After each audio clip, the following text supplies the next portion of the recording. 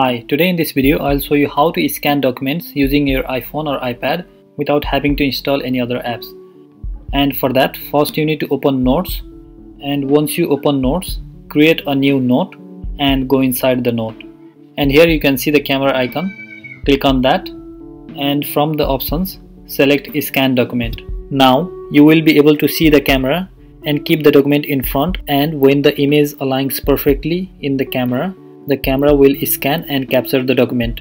Or you can capture the image manually by pressing the capture icon on the screen. You can also select what portion of the image you want as your document. You can also retake the image if you want. After you are done with the cropping, click on Keep Scan.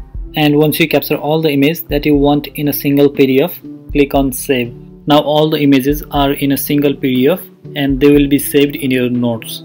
You can also share the PDF by clicking on the share icon on the top right corner of the screen, or even open in a different app. You can also share it to your Mac via AirDrop. And do not forget to subscribe for more videos. Thanks for watching.